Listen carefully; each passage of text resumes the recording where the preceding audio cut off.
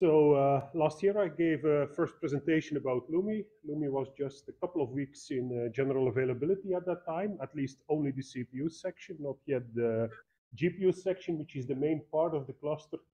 So this year I'm going to give an update and mostly, now that we've used EasyBuild for over a year to actually install software based on user requests and so on, of where we are with EasyBuild, what the noises and what we like. So LUMI is supposed to be one of the fastest supercomputers in the world. In the last top 500, it was on the 3rd place.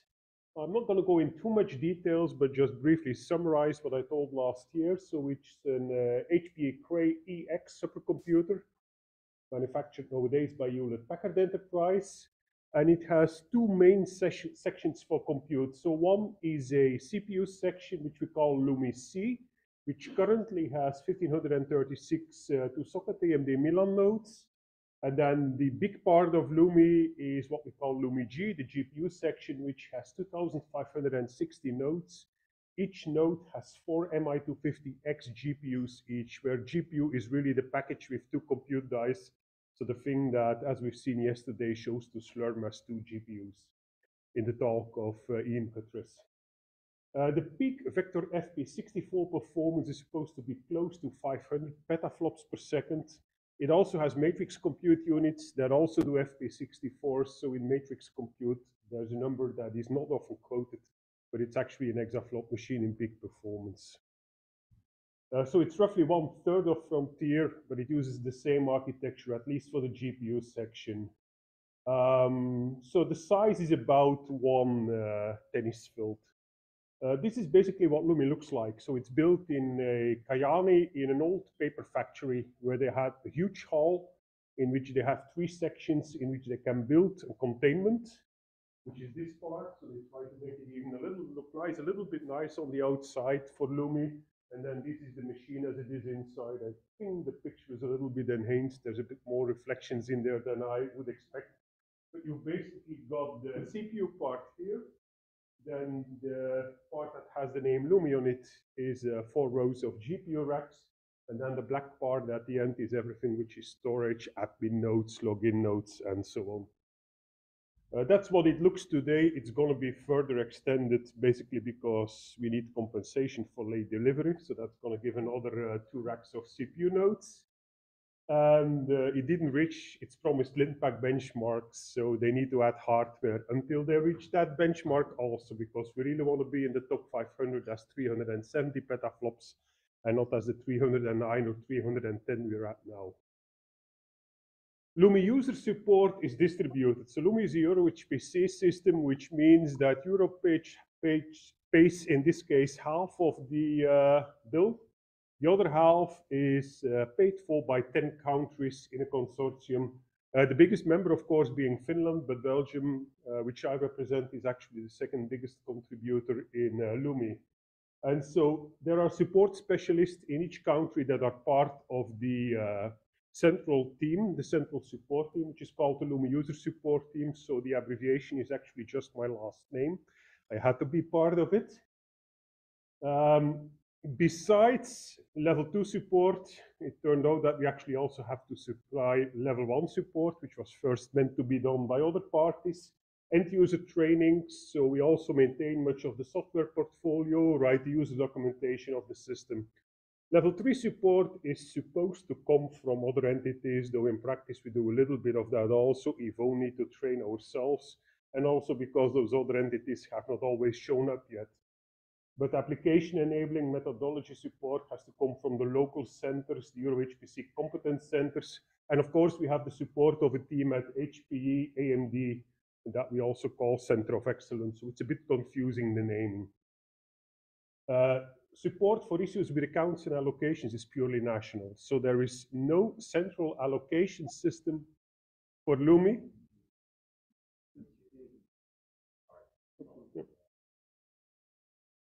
So there is no central allocation system for LUMI. Each of the stakeholders allocate users independently of one another, and there is a joint system to manage all that, or basically 2 systems. There is one country who has something else. So what we have to do is maintain a software stack for a machine which, and my boss is always angry when I say that, but let's be honest, it's a fairly experimental machine. The ROCm software stack is not stable. The interconnect is basically, I mean, the time between crashes is a very nice random number generator, and you don't have to wait long for the right to get a number out of it. So it's a new interconnect, new GPU architecture, immature software ecosystem. For the visualization, instead of throwing in AMD GPUs, they threw in some NVIDIA GPUs just to make it fun. And then a mix of Zen 2 and Zen 3. Compute nodes are Zen 3, login nodes and visualization nodes are still at Rome. We've got users that come from 11 different channels, not counting sub-channels. In Belgium, everything consists of more than one, so we have 2 sub-channels. The Danes do even better. They have 6 resource allocators that independently allocate users to the system. So it's kind of fun. This has to be done by a too small central support team. We're basically only 9 full-time equivalents for all the tasks that we have. In principle, the consortium should contribute. In practice. This is not yet really happening, though in Flanders, for instance, we just acquired funding to set up a local support team. One key thing is that everything we do on LUMI is based on the Cray Programming Environment. It's a key part of our system, and that also means that Clang and LLVM is an important compiler for us. Both the Cray compiler is Clang-based and LLVM-based, and the AMD compilers for CPU and GPU are Clang and LLVM-based. To make management a little bit fun, and because we were a bit concerned about performance of the file systems, the software stack is actually on 4 different file systems, each mounted on a quarter of the node. So we have a synchronization issue also whenever we install new software. That means that since we are a small team, a machine on which we have to act early, quickly also, because ROCm and so on are changing so quickly that our users want new compilers, new software stack all the time, at least the leading edge users. So we go for a small central software stack at the moment with only the high priority libraries that are used as dependencies in lots of packages, and that we really update quickly after the installation of a new programming environment. So basically this time it took me 10 days. Last time it took me like 5 days to get a new stack up and running. The other easy configs evolve as needed. So most of the software packages are not installed in the central stack, but in the user's directory. Development of those easy configs is driven by request, and sometimes we even have customized setups for users because a single version of a package just doesn't cut it on a system like LUMI. Everybody wants his own version of GrowMac. Some people want a special patch applied to it with some special functionality. So in that way, we can cater to that very easy. Managing such an evolution in a central software stack would be very hard. Basically, we cannot install over another package, for instance, while users are using it, and it's even harder if you have to keep 4 copies in sync. So we go very strongly for personal environments in our setup. Basically, I agree with those people from EC and so on that all users want a central software stack. The problem is they don't all want the same central software stack. They want their software stack central and no other packages. So we already get tickets, even though our software stack is very small. So what modules should I load? I can't really find my way in this mess. Also, with that system of putting more in user environments, we have far less problems with version conflicts, and we can move a lot faster when installing things than in a big central software stack. We don't need to be concerned too much about, is this package going to work with this and this and this library, of this and this and this version of a library? No, I mean, if it doesn't work well for that user, we give another version. Or if they really want another version, I mean, OpenFOAM, for instance, who uses from some libraries very old versions, we can easily supply that separately. Another argument for personal environments, again, users say that they want a central environment and then go on, they use Conda, they use containers, they use Python virtual environments. I mean, we see users using personal environments all the time. So what we did is we made a setup with LMOD and EasyBuild and a nice configuration module, so users don't load EasyBuild directly. They load a module which we've called EasyBuild User, and that configures EasyBuild to build on top of the current software stack in a way that completely integrates with the module system. So basically, we build a software stack for each release that we install of the Cray programming environment. So we're currently at 22.12 and 23.03 are our most current ones. So they load the module corresponding to that. And if they then load EasyBuild user, there's just a single EasyBuild user module. It configures automatically for that software stack. And moreover, they don't need to keep that EasyBuild user module loaded to see their modules. They only need it to install software. After that, it really looks as if they are in the central software stack. So in that way, we still try to give the users the impression of a big central software stack without actually offering one. So I've said most of that. So our software stacks are based on the releases of the HPE-Cray Programming Environment. That means that the compilers are not installed with EasyBuild. So in that sense, it's an atypical EasyBuild installation. We have 4 different compilers, 3 hardware platforms. Luckily, the number of combinations is not 4 times 3 because with AMD, you have a compiler for CPUs, which doesn't work for GPUs, and you have a compiler for GPU, which they say gives suboptimal optimization for CPUs, so you shouldn't use it. And then we've got that third one that we've heard of this morning, which we actually don't have installed on our system. We have no hierarchy in the tool chains, only full tool chains. So tool chains with compiler, MPI, and the math libraries, though actually are thinking about how we could implement something that takes the role of GCC core, simply to reduce the amount of software that we need to install with 3 compilers or 4 compilers. And because much software only works well with GCC anyway. So at the moment, we actually fix the version of EasyBuild for a given version of the software stack, basically to have an as reproducible environment as possible. And we bootstrap EasyBuild for each version of the LUMI software stack so that those different versions are completely independent of one another. So if something happens to LUMI, we can restart very easily without having to go through a lot of history. Or if a user wants a test stack, it's made completely relocatable. So you can just download 2 repositories, run a script, and you have a copy of the software stack on a different route in which you can start experimenting. So basically, we offer our easy configs in 2 central repositories. If you get a handout of the slides, these will actually be links. So there is a LUMI software stack repository for everything that we install centrally. And then there is a LUMI EasyBuild config repository for everything that we support a bit less, in the sense we have done less quality checking and so on, and use it for user support. And so we also take contributions from other parties in LUMI EasyBuild config. We've had a few, but not that many yet so far.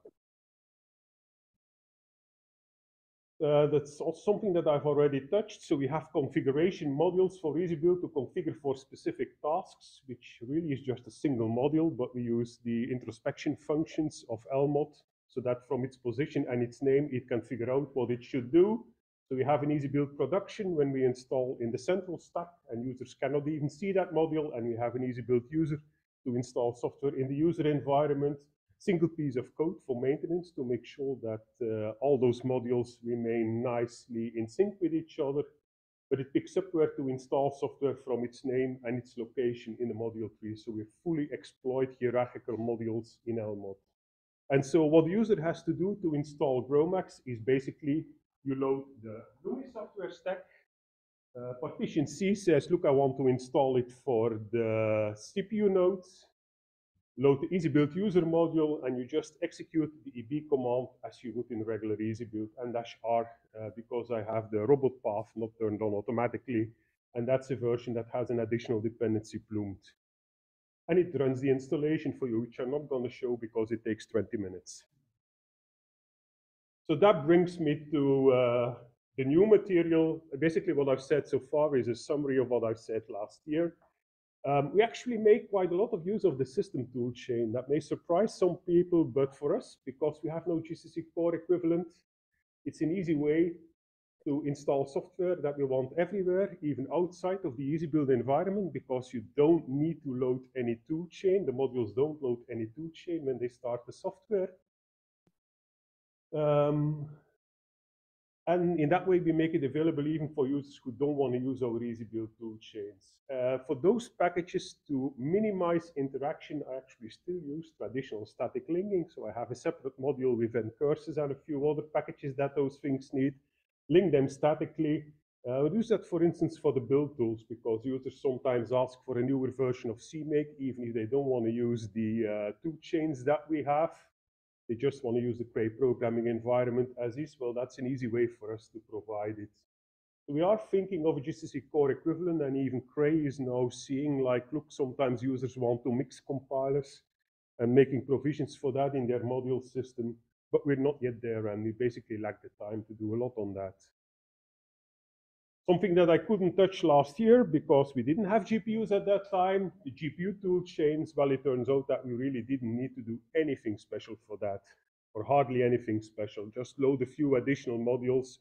We do use, so contrary to SPAC, that went to a module-less setup for the programming environment, we use the Cray wrappers, and then you basically don't need to do much. It's the same compiler wrappers, just with a different set of module loaded, and they adapt themselves. Most of the time, but not always, produce correct options for the underlying compilers. So that needed very little work. A question we often get asked by the EasyBuild community is, what do you do with Rockum? How do you get that on LUMI? Well, for us, it's part of the Cray programming environment. So in some sense, we do nothing. The problem is the Cray programming environment is very slow in picking up new versions of Rockum. So at the moment, it's 5.2, which they officially, or a version of 5.2, which they officially distribute, while we're at 5.4 with 5.5 in the pipeline, and probably coming out, it's already in release candidates, so probably coming out one of the next weeks or months. Obviously, our users, or at least the leading edge users, are not happy with those old versions. So that means that we do try to build our own Rockum modules. However, so far we do this from the binaries, and we don't try to compile it ourselves. Does this come with problems? Yes, it comes with problems. I mean, so far, most of the time it works for us, but one thing you have to be aware, like any GPU library, you're limited by the driver versions. At some point, I mean, the driver is the one that comes with 5.2. For 5.4, that's still okay. We don't know if that will be okay for 5.5 also. Another problem with Rockum is, and that's why I made a comment this morning, that I doubt that they have a packaging engineer when Patrick Leer spoke about the packaging engineering. It's full of hard-coded paths. It's improving. They're removing them. Sometimes to version-specific directories, but sometimes also to the generic directory, which then should link to the default version, which is quite problematic because that can have performance implementations. And so far, the major problem seems to be with MI Open, which wants to compile on the fly in some cases, and because of this uses an older compiler than the one it should use.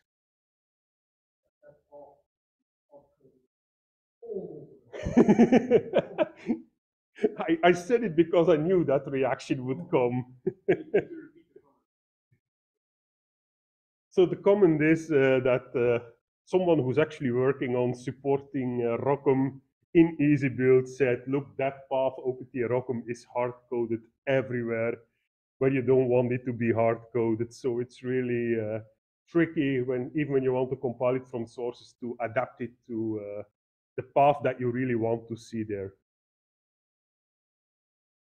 So concerning the tool chains, I do think we can do a better job with more settings in toolchain ops, but that would need us to gain more insight in how programs that use Rockum will ultimately use CMake, will ultimately use AutoTools, and so on. That may still be converging. One problem that we have had while developing those tool chains, what I bumped into, is that EasyBuild doesn't really distinguish a lot between C-based languages. And so, for instance, the CXX, or there is a CSTD or so variable in the toolchain ops, which is used for both C and C++. And I mean, sometimes we've had cases where we wanted to set both and then had to do it via C flags and via CXX flags. The reason why I think that this may become a bigger problem in the future is if you want to support HIP, SYCL, OpenCL. These are all C language families languages. Another problem that we've run into is that there is no way to add options to LD flags except if there are minus capital L options. And it turns out that for linking with HIP, we sometimes needed to add options there to work around problems elsewhere in the Cray programming environment mostly, but they may even be needed in general. So now, I mean, we do it with minus X linker in C flags and CXX flags, and usually that works because most config scripts also add C flags or CXX flags to the linker options, but it may become a problem. Yes, that's another thing that we sometimes do, but it's not as nice as setting it in toolchain ops. And in fact, with GPU programs in general, we often still need to manually work with those variables. Yes, that also exists, and I know it exists, and I use it actually. Yeah. But for some things, it would be nice to be able to set it as a toolchain opt also. Because that makes a better abstraction towards the person who writes the easy config. Yeah, so the remark was actually that there is extra C flags, extra CXX flags, and maybe there should be an extra LD flags, and it may even exist, but I'm not sure. Second thing, which is very important for us in LUMI, is documentation. Documentation is really everything. So we make a lot of use of any EasyBuild feature that can be used to produce documentation. And so one thing is that on an HPE-Cray system, users really need to learn to read man pages again, because so much of the Cray environment is documented through man pages and documentation that you cannot easily find on the web and so on. So we do make a point of, when we install software with EasyBuild and we see that it comes with man pages, making sure that those are also on the system. But we also developed, and I mean, develop is a big word because it's really a very simple thing. We've got something which we call the LUMI software library, which we generate from markdown files stored with the easy configs. Why? User documentation is separate, but we figured out that if you want to document the package or something that you did to configure it, or you want to warn the user for a restriction, if you put that in a documentation away from the easy configs, you update the easy configs and you don't update the documentation because it's not part of your work cycle. So we now have started with one file, a readme.md, which I actually had long before we even thought about automating this in a LUMI software library.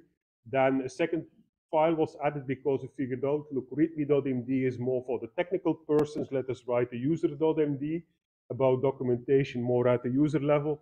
And then CSC became very concerned about software licenses and wanted us to document those better also. So there's no actually even 3 files.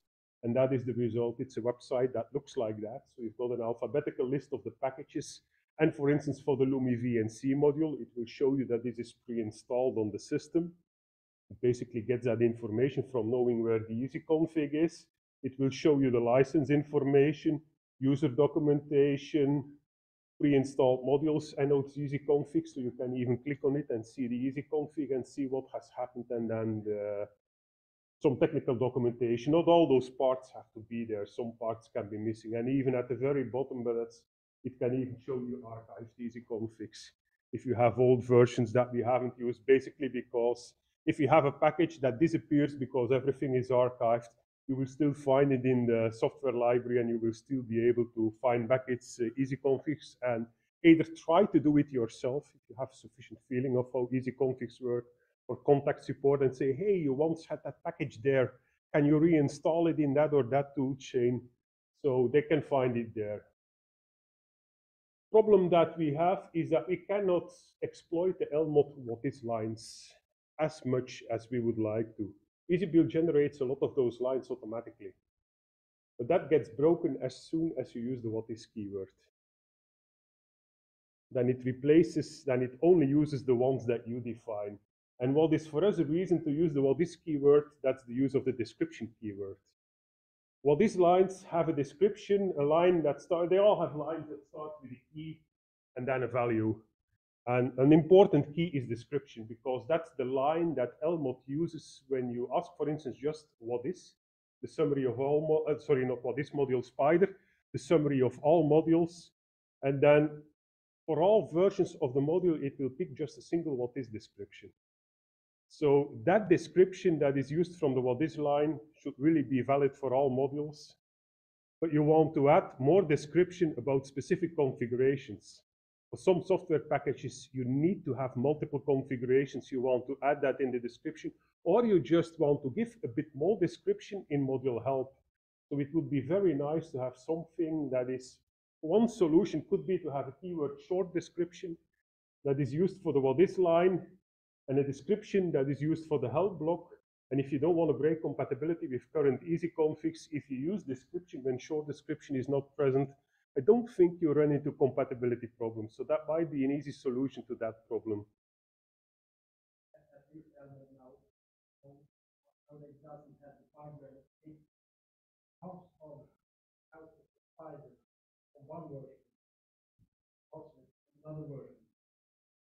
Yeah, so the remark that was made that there was a time that there was a bug in LMOD that for what is in module Spider, it took combinations from information from two different versions of the package. No, it's more consistent, that's true.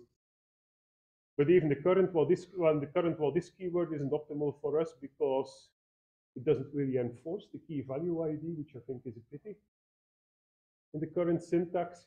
And as soon as you use it, EasyBuild doesn't add the data that it adds automatically anymore. And it's so nice that it automatically adds the name, the version, and so on. And just an idea, suggestion, not important for me. I mean, I found it useful as a developer. When I worked on the HLRS system, which is actually using that package from the competition that we just heard about, one of the funny things that was in the what is information of the module was that if it was built with AutoTools or CMake, the arguments that were used for configure script or CMake were in a special what is line.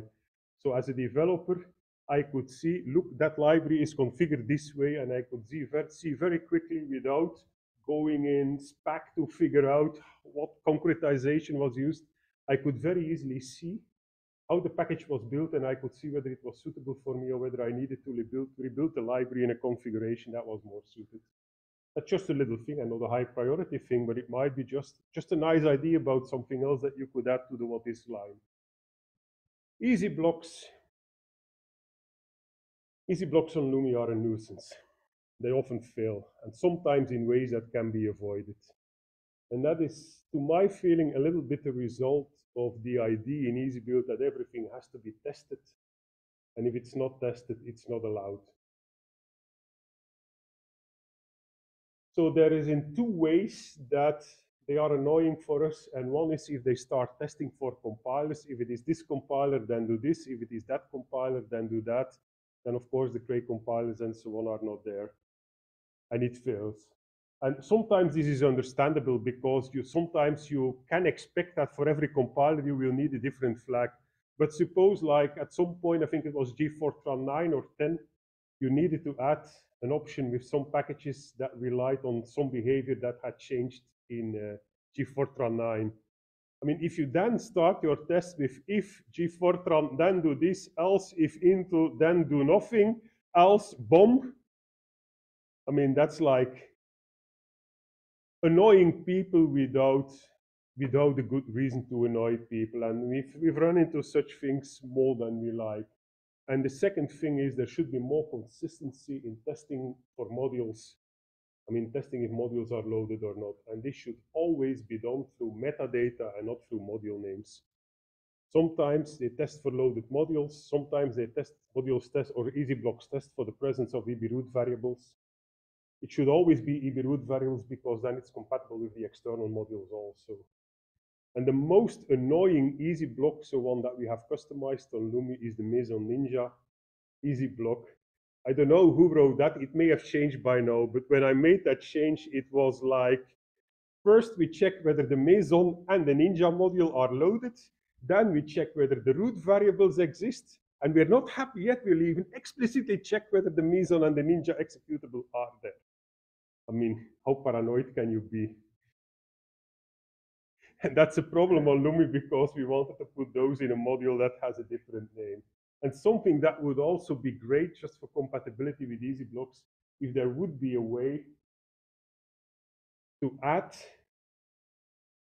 metadata even if it doesn't make much sense from a module point of view, to OS dependencies. Suppose you want to use the ncurses library from the system, for instance, if that you could just have a file that sets an EB root and curses to user lib or so, or to /user, and an EB version to the version that is on the system, so that you could, so that the easy blocks that check for ncurses would be happy. And I give the ncurses example in particular because on SUSE you're also hit by the symlink versions or by the version info in the libraries, and it is not solved by adding that argument to the configure line. I don't know what SUSE does, but they seem to be using a patch somewhere that adds even older versions to the symbols in the library, and they are actually used in some of the tools that come with SUSE. Bart? Yeah, actually, it's a complicated thing.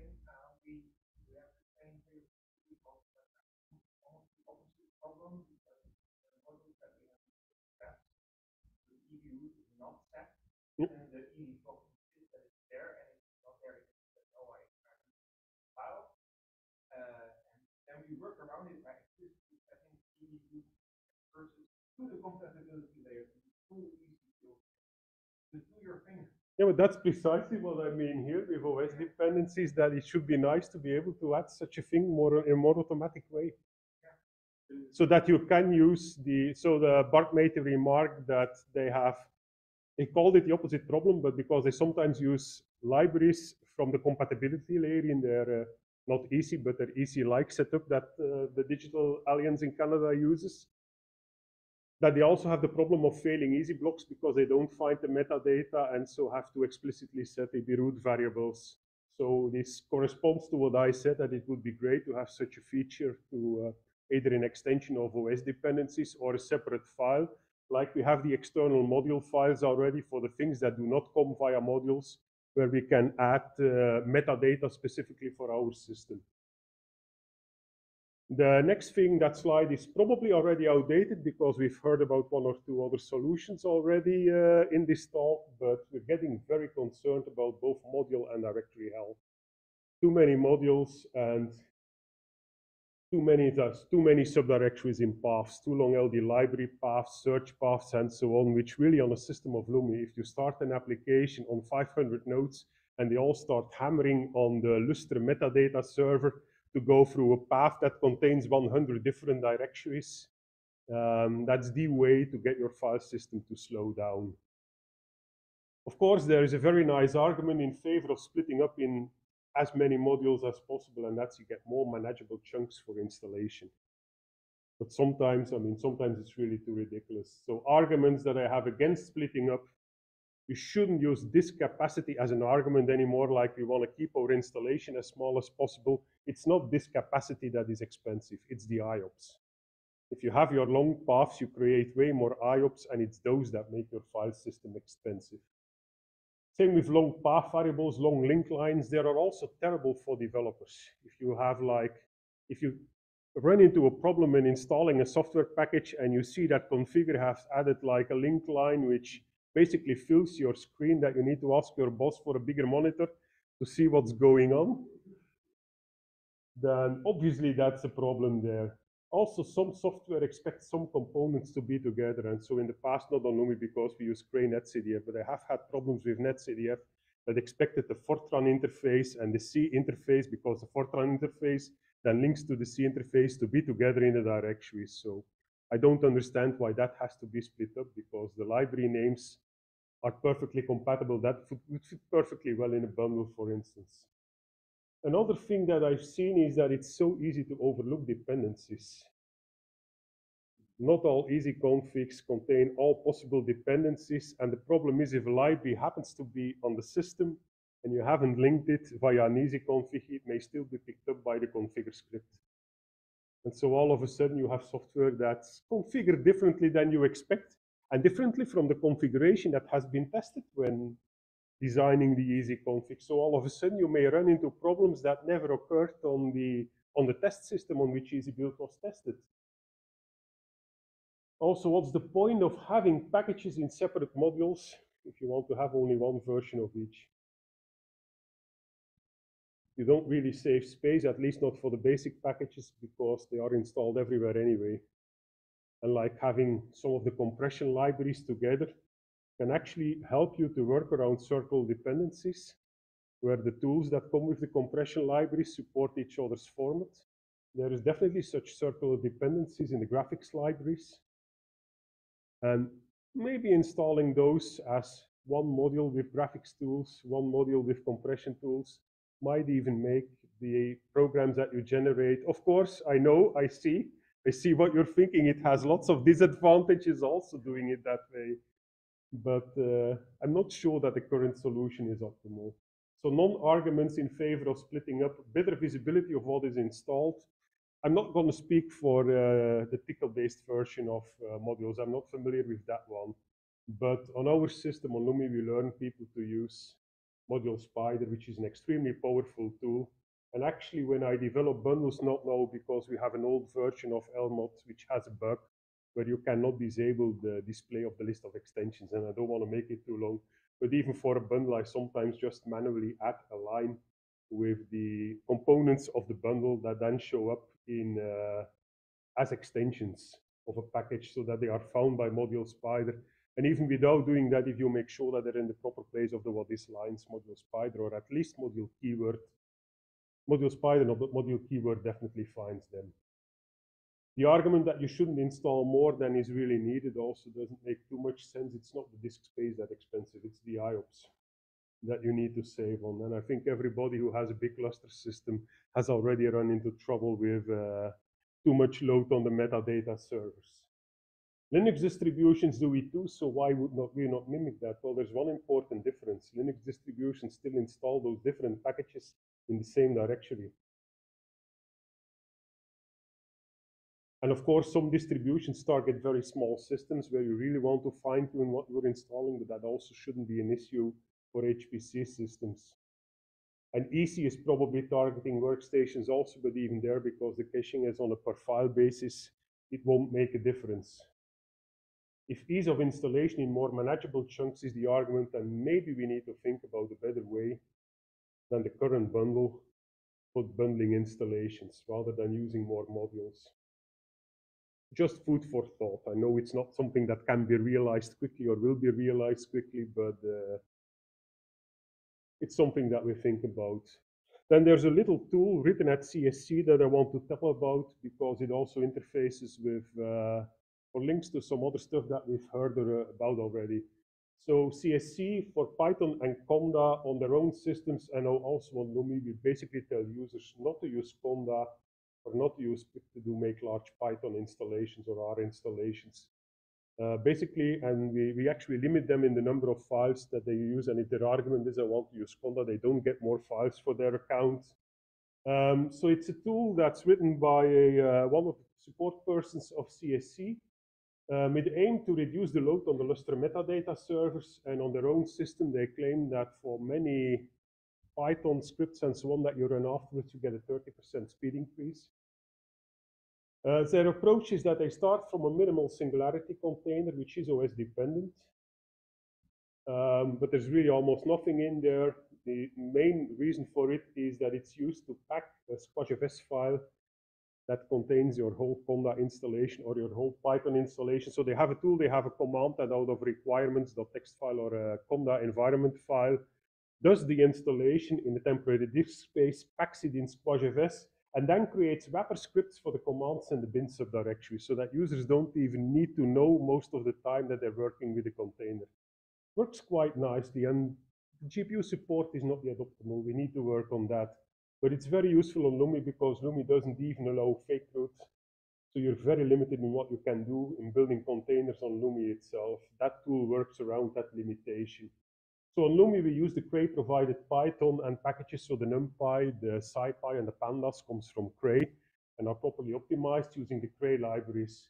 I've actually been thinking about ways to interface that with EasyBuild because one of the nice things would be if you make such a package with LUMI Container Wrapper, as the module is called, or Tuku as the tool is called in Finnish, it would be very nice that you also get a module for it. So we've been thinking about ways to interface, but basically complete lack of time to do it, so nothing has happened yet.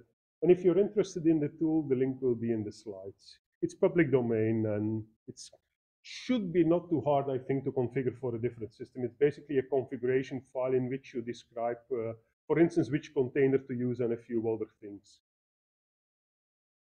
The next thing which I always wonder, and I've discussed it already with a few people during coffee, where is LLVM and where is MPIG? Why? Well, support on LLVM is quite limited at the moment. There's no common tool chains based on it, except if you call the new Intel tool chain that you're building, which is based, I mean, Intel new compiler is basically LLVM. It's also understandable due to the confusing state of Fortran support. There's the old Flang, the new Flang, which is not really ready yet, the old Flang, which is not very good. Intel has just moved its own Fortran compiler on top of an LLVM backend, but it's really its own compiler otherwise. Same with Cray Fortran. So when it comes to Fortran, it's still a mess. But whatever way you turn it, is the #1 compiler base at the moment for development of HPC compilers.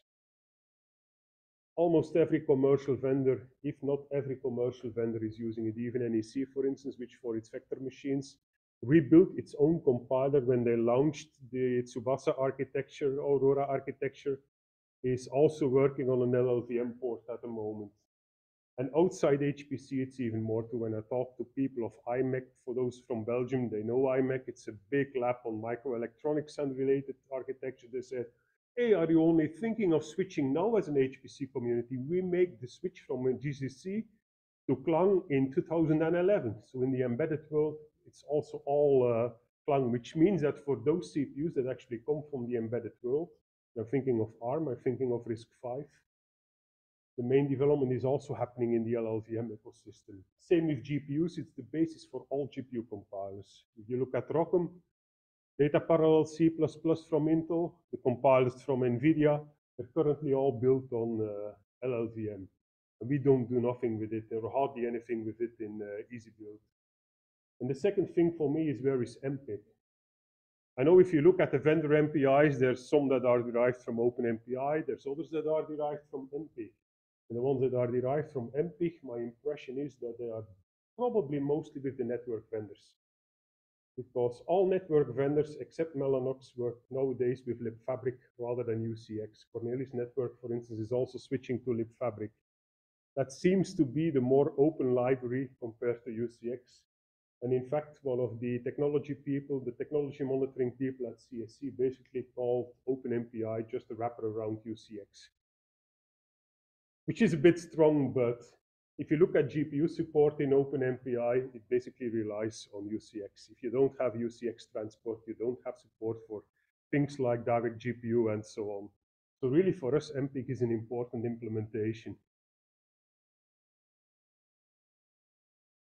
And the next slide was one that I wrote during the EasyBuild conf call 4 weeks ago, which started with like 10 minutes of bashing spec, which I heard some arguments that I really think are not right.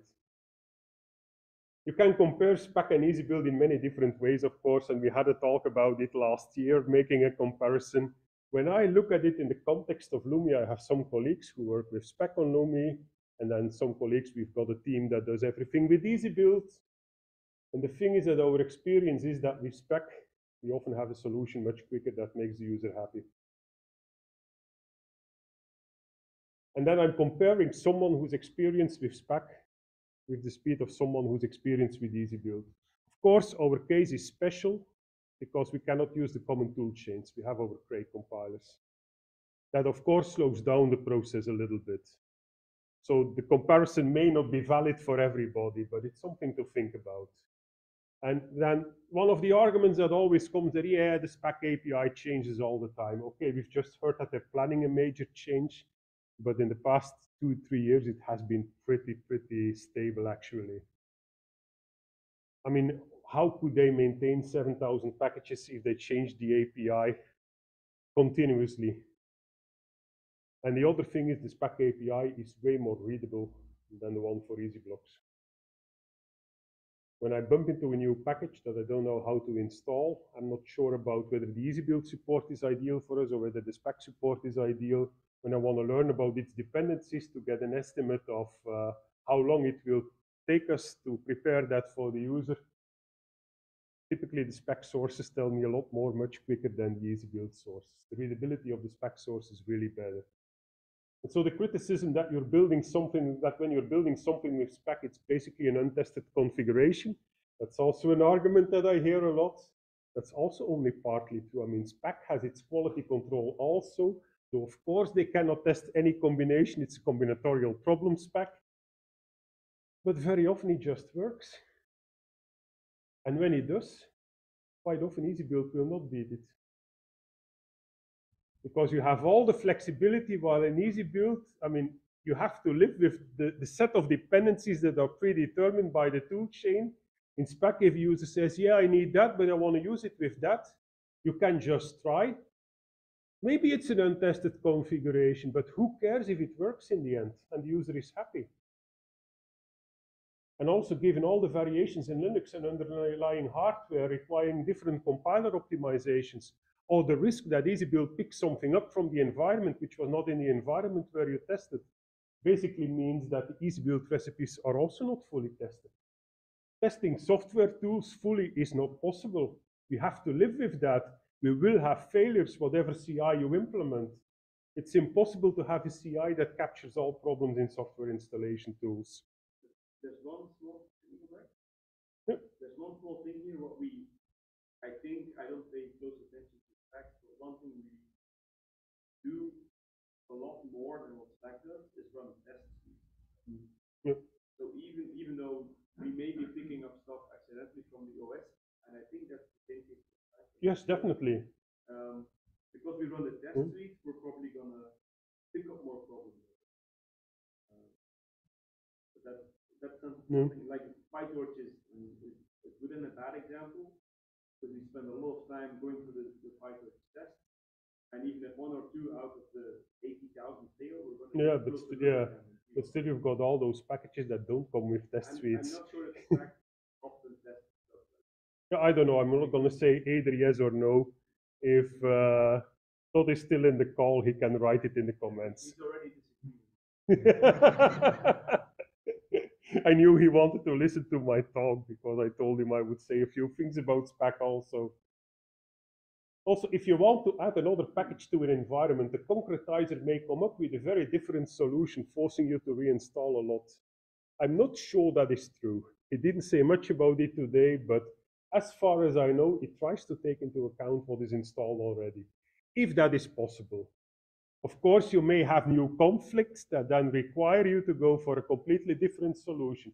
That's true, but the thing is, EasyBuild in those cases will also not always be able to come up with a nice solution. If you want to combine package A with package B in different versions, it may be that package A is supported in 2020A, package B in the version that you want is supported in 2022A.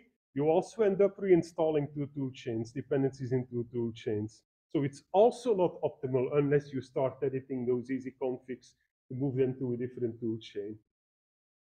So which is then the better package from a user's perspective? All the user cares about is having a working environment, and with spec he may even end up with an environment where he can use those tools without loading new modules in between. In EasyBuild they may end up in two different tool chains.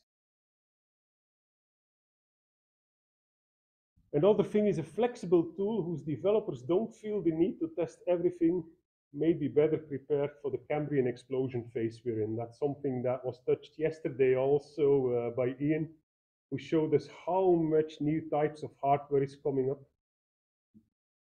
And in some of those cases, I mean, the way you install for AMD GPUs, quite often it's the NVIDIA installation procedure, which is actually sent to ROCm instead of to CUDA.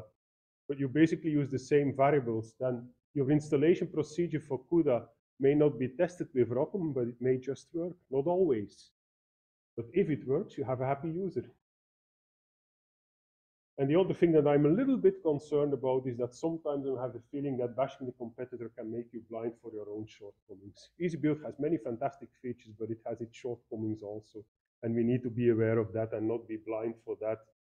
And not do something because the competition does it in another way.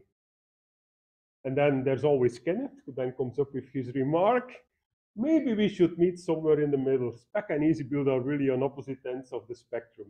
Spec, the very flexible tool, but for individual and put the emphasis on untested configurations, and then EasyBuild with fully fixed but well-tested configurations.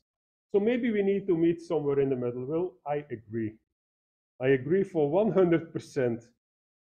But you shouldn't be blind for what's going on with Spec in the past few years. I think Spec is taking that middle position already with the environments feature. You can actually run it through the concretize, and then we've seen that .log file which he showed us today, which is like an ideal way of transferring a completely concretized environment to a different system where you can still build it optimized for that particular system, which is exactly what we want to do with EasyConfigs. You've got a fully fixed configuration, you want to port it to another system and install it, but then optimized for that particular system. Spec is doing that also. So I even think often about how to make EasyBuild a bit more flexible. So that's why I made that remark about all those --try things. And like we use a script that we have from CSCS to change the Cray tool chains to a different one when we update to a new thing. I have my own things to change versions of dependencies, but it relies on something very awkward. I define them as variables elsewhere and then use those variables in the dependency statements rather than versions, so that I don't need to parse those dependency things. Sometimes it would be nice, I think, to really have a file with versions or something like a database with versions that you want to use of all packages and refer to that database when you build EasyBuild. So something like templates or so on in the future. Maybe this is something to think about, not for EasyBuild 5, but for EasyBuild 6 or EasyBuild 7. Or maybe we should then call it EasyBuild X because it's so dramatically different and because X is popular nowadays. And we should be careful that we don't move even more to an extreme position and make things difficult. Easy for me is an opportunity and a threat. It's a big opportunity because it means extra person power, and all person power for easy development is good for EasyBuild also, because EasyBuild is such an important tool within Easy. I'm a bit concerned that it's going to put even more focus on a single big software stack and features to manage that, while I'm not convinced that a big software stack is the solution for the future. I mean, just look at what's happening with Python and so on, where you have all those version conflicts where people need virtual environments. We're very close to ending up in that situation with regular packages also. Packages that are left behind and need old versions of libraries combined with newer packages that need new versions of libraries. And the thing that I'm most concerned about, and that's why I asked that question about support, if you cannot figure out a proper support model for Easy that keeps the users happy, it may show off negative on EasyBuild also, because Easy and EasyBuild are so close, even just the way the name sounds, that if users don't like Easy, it may turn, they may just link it so hard with EasyBuild that they don't like EasyBuild either. And I made the remarks that are on that slide. So some thoughts for me, but that's then from the perspective of LUMI, and I've actually discussed this also with my boss of the user team. But finding a user-friendly way to build on top of Easy will be critical. That's also, that was said today, everybody realizes. But I think other distribution models is also something that should be thought of. Not every site is ready to set up a cache. You need a budget to buy that cache, and even though that's not that expensive, it's an out-of-line budget, and it's not always easy to find that. So CSCS has a setup for LHC Atlas that, for our case, could be inspiring. I think they just copied the whole repository from CERN.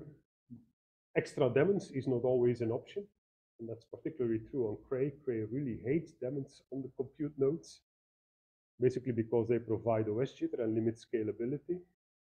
So on our GPU nodes, we have one of the cores turned off because it turned off that some services of Rockham provided too much OS jitter and they couldn't reach their scalability benchmarks. Obviously, this gives a very strange combination with 63 cores and one chiplet with 7 chiplets with 8 cores, while you have to do a careful mapping between cores and GPUs to get optimal performance of the unified memory, so that's not a happy solution if you have to do such things. Also on LUMI, specifically putting stuff in /opt is not an option. That's managed by the, well, we have a wall between the sysadmins and the people who do the applications for the users. And we both have our directories to play in. Also /opt is built by the Cray management environment, and they want to interfere as little as possible with that to put extra stuff in it. So a native build with or without a compatibility layer may be a better solution for a system as LUMI. The compatibility layer is actually a nice idea, I think, to get rid of some of the problems that you have of the different Linux versions. So that's probably something that should stay in such a setup. Another thing is that's taken from a slide from Kenneth from his State of the Union 2 years ago. Look at the community, we all know that slide too well. The community of EasyBuild, the community of SPAC, but then look at how EuroHPC is working. EuroHPC has plenty of money for machines, very little money for support close to the machine. So in LUMI, we're 9 FTE, and we're in a luxury position if you compare us to the petascale centers. If you hear who they complain, Lux Provide and so on, how they complain about not having any funding for support while being expected to support the users, it seems that, I mean, to me, it looks like EuroHPC is more favoring strong communities that do development and support near the user rather than near the supercomputer. So they have their centers of excellence that are domain specific. They have their national competence centers to bring support close to industry, but they have very little money for support of the big machines. So to me, that looks like their ideal community looks more like this community than like this community. To me, I think we will need to find ways to make EasyBuild more attractive also to software developers, to scientists directly, and to work with those centers of excellence and so on to provide ways that they can distribute their packages or install scripts for their packages in EasyBuild. Easy is a way of doing it. Easy is funded to do it. Yes, and that's where the opportunity is, but that's... Yeah. Yeah, just so the remark was just made that Easy is also funded through EuroHPC, the multi-X scale center of excellence that we've heard. That's true, but again, it's going to be difficult to get everybody behind one single software stack because of all possible version conflicts and so on that you will land in. The whole amount of synchronization that's needed between teams. You basically need to set up the base of a software stack, fix versions there before you can start building other applications. I mean, see how slow it is. I mean, how much time it has taken to start up the 2022B software stack. It's not always about agreeing on version. No, I mean, there were also technical problems then with Python and so on, but it slowed down the rollout considerably. So that brings me to my conclusions, and I'm already over time, I think. So EasyBuild on LUMI is really not a typical EasyBuild installation because we don't control the whole environment with EasyBuild, but work on top of the Cray Programming Environment. EasyBuild works for us, but probably with a bit more pain than needed, for instance, with the Easy blocks. Despite my nice remarks about SPAC, we do actually continue to invest in EasyBuild, and whenever we have to build something when it doesn't work out of the box, we don't build package.py files in SPAC, we still build for EasyBuild, we develop for EasyBuild, but I have to admit that SPAC has been really good for some users on LUMI. Also for the GPU software, they're way farther than we are. Users needed some time to adapt to the personal environment ID, but I think now they see the benefits, and many users really appreciate that they can build their personal environment even with EasyBuild. Some still consider it difficult, but most users, specifically because when we make those easy configs in our own repositories, they have been tested on the system, so they are far less likely to fail than generic easy configs on a new system. And I've mentioned lots of things for improvement. So for us, we like the system tool chains, which unfortunately are not a full tool chain. The CCXX issues We definitely have, if I would look into my log of wish list, there's a lot that's very Cray specific that I didn't even create here. You could also argue that AMD GPU support is something which is becoming important, of course, but I mean, so far we can live with it. I've shown you, I mean, documentation through modules. We have some issues there. It's a very nice feature of EasyBuild. I don't want to be negative about that feature, not at all. It does much better than spec in documenting modules. Because you do it in your easy config, it's very easy to make specific documentation for each module without having to write hooks, where if you have this configuration, then add this configured, then add this thing to the documentation and so on. So EasyBuild does really good there, but it could do even better. The issues we have with EasyBlocks, the concerns that I have about module hell and metadata server load, concerns I have about missing support for LLVM and MPIG, and okay, sometimes it's good to make jokes about spec, of course. It's so fun to make jokes about spec. I like them also. But you shouldn't be blinded by those jokes. And sometimes I have the idea that you think spec cannot do that, spec cannot do that. But I mean, really, spec does a lot more than sometimes we realize. So keep your eyes also open for upcoming threats, like if Easy doesn't do well, will that be negative for EasyBuild or not? Euro HPC and their model, will EasyBuild find its place in there? Of course, there is Easy, but if big centers would be moving en masse to spec, then you have a problem. So that's it, basically. Yep, that's my last slide. Right. I hope I was not too controversial. We're a bit over time, but we have some buffer with Sam's talk as well. I don't think Sam needs a full hour. You do? Okay. Do we have any questions for Kurt in the room, or I'm looking at Simon for Zoom or? No, there were several Slack, questions not already Slack. asked during the talk. So. Yeah, there's a question. So I agree with you. Look at what like doing. They're doing. Definitely not be bashing each other. I mean, that doesn't bring anything anybody. What I don't really agree with is moving away from basically people. To me, one of the nice things of having two tools that I can use, I think it's very valuable. Don't have just one. So for me, there's actually value. Yes, but that means that you will repeat the comment. So the comment was made that it's good to have two tools, and some competition is always good, and two tools that do not work the same way, that target slightly different environments. That's true, I agree.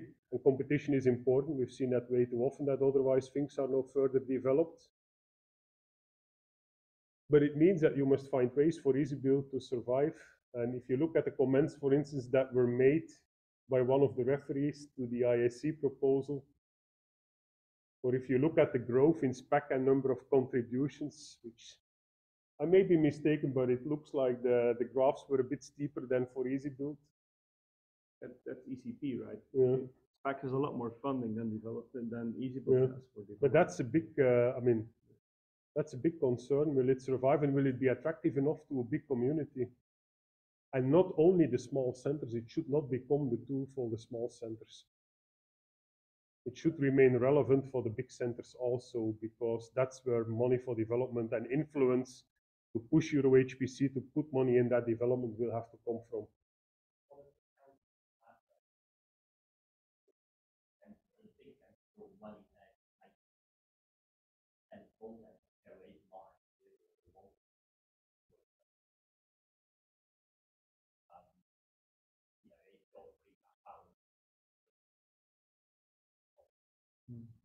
Yeah, and well, so the comment was, we start supporting or paying more attention to large centers, then the small centers will not be happy anymore because that it's not doing the thing, or it doesn't have the focus that they would like.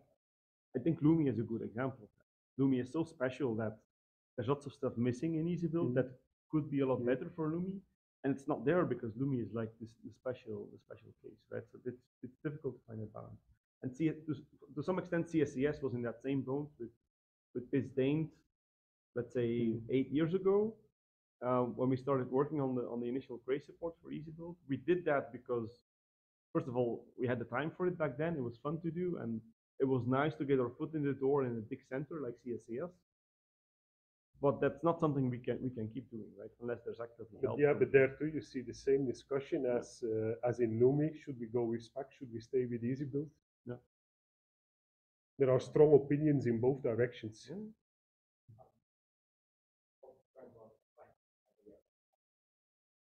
Oh yeah, we can. Sure. Yeah, try that. Yeah, I thought you should be able to unmute.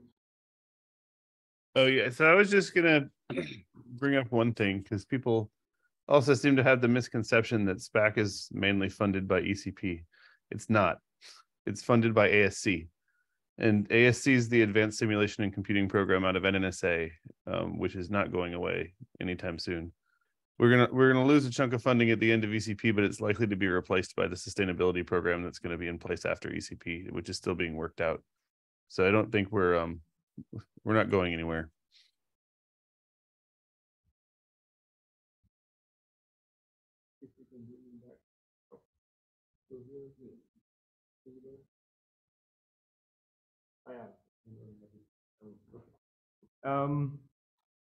I totally missed that comment, but I'm not gonna bash back now. I'll try not to. I was talking about the funding and that it comes from a different channel than you Yeah, mentioned. yeah, okay. On the bashing, by the way, I'm not sure you should call it bashing. We make jokes, but and Todd and I definitely talk all the time, and many people, well, you can't see that because we talk directly all the time. Yeah, but specifically that EasyBuild meeting. Yeah, but that's an EasyBuild. I think then I heard some comments that really were not right. and that's informal, right? So yeah. That's not recorded, and yeah, maybe things are a bit more loose then. But yeah, we've always been very welcome to have Todd on at the meeting to give updates, and we're very open to have that discussion. So that's important to mention as well. Sam, you had a comment or a question? Just one comment. I think that there are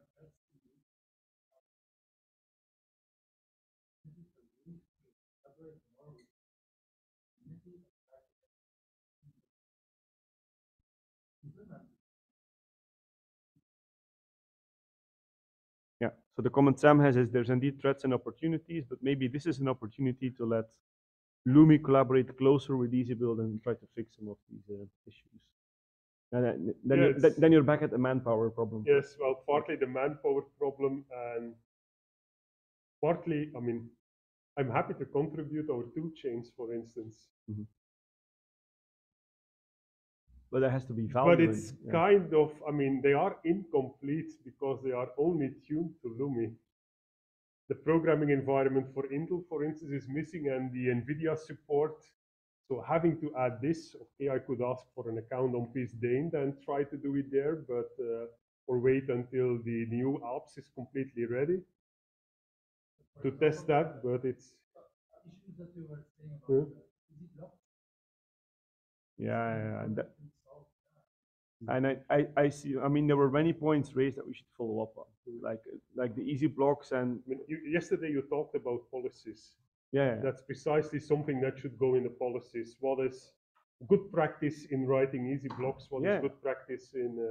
Probably something you have to figure out, and it's not only going to help LUMI; it's going to help Easy and it helps everybody. And the alliance as well. We've heard Bart also, who had similar issues that could be solved that way. Yeah. So there's just many stuff that you brought up here that we should come back to and follow up on. Yeah. There's one or two more comments in the back, Luca. Okay, just a comment. We have similar. I think that Code is looking for more but in the past, page support was marginal somehow, mainly tailored for design again. That's why we actually did not contribute back to the main repository, but we have mirrored our own repository because we have tailored solutions. Oh, I used that extensively. My tool chains are a copy of the ones you use on Eiger that I then further refined. Too much time, maybe just adopt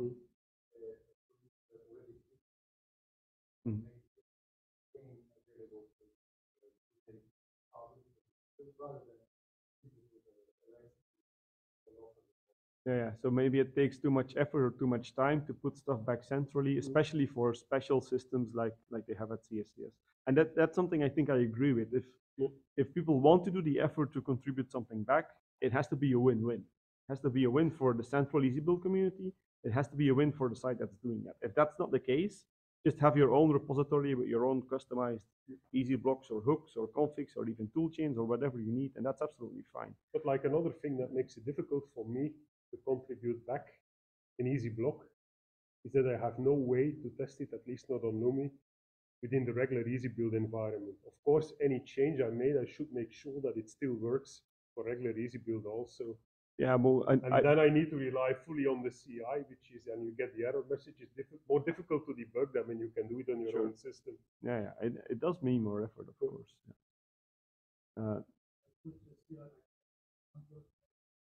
Which is also non-standard actually at the moment. There's lots of stuff within the VSC you can still play on as well. It has also diverged at some point because we missed things in EasyBuild. Kaspar, you had something else? It's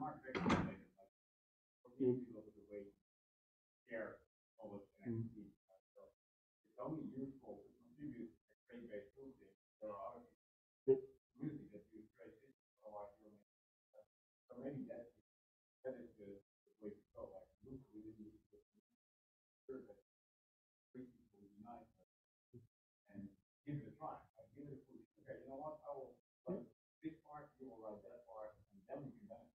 And to be very clear, both the CSCS repositories and our repositories are completely open and available to the outside world. Yeah, and that's a good idea. Yeah, so Kaspar was saying EasyBuild is also a platform to share expertise and to share whatever is being built on top of EasyBuild, and maybe joining forces there a bit for the sites that do have a Cray system makes more sense. So I'm really not so much asking for more specific support for Cray. Yeah. I'm really asking to try to avoid things that can work against what we do. Yeah, but that's also a little bit, as you remarked on the EasyBuild, I would rather have the EasyBuild give it a try, and then maybe it doesn't work, rather than just farm out the EasyBuild. I personally have the other. I would rather have the system telling me this is not support. I don't know what it's going to do on Cray. I'm writing the EasyBuild on an x86. Yeah, but I'm not only talking about Cray systems. You will have exactly the same problems that I run into with any other tool chain which is not part of the common tool chains. Yeah, if we have something LLVM based, you'll have issues like this as well. And I'm pretty sure that if I don't have those deployed on my local system, I cannot test it. So I might be developing these blocks, and I say, okay, for these yes, but I mean, you missed the big point that I made. You were talking out of a sysadmin's point of view. I was talking also about of a user's perspective.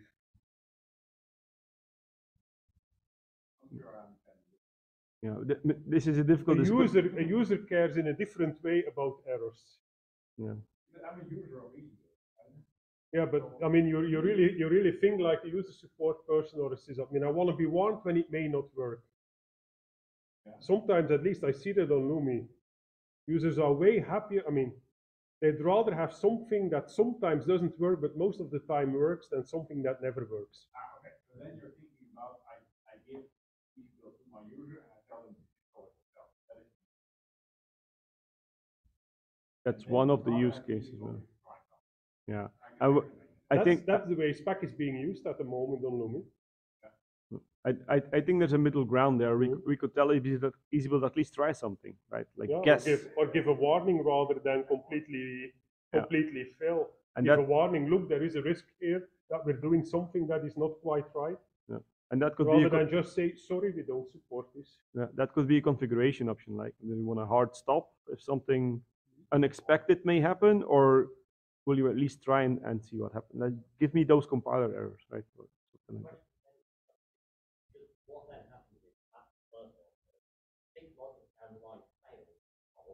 Because of the so the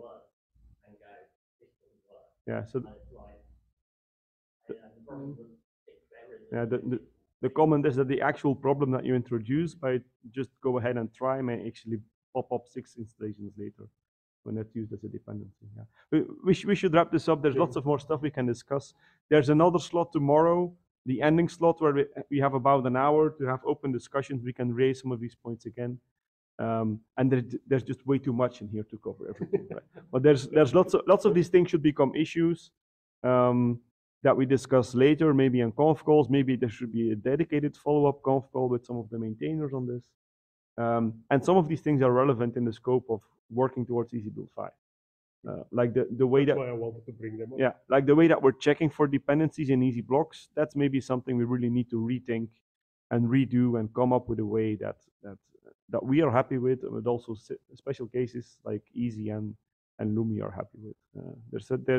That's another opportunity. And the Digital Research Alliance. I mean, Yeah. Similar issues. And the Canadian friends as well. Yeah.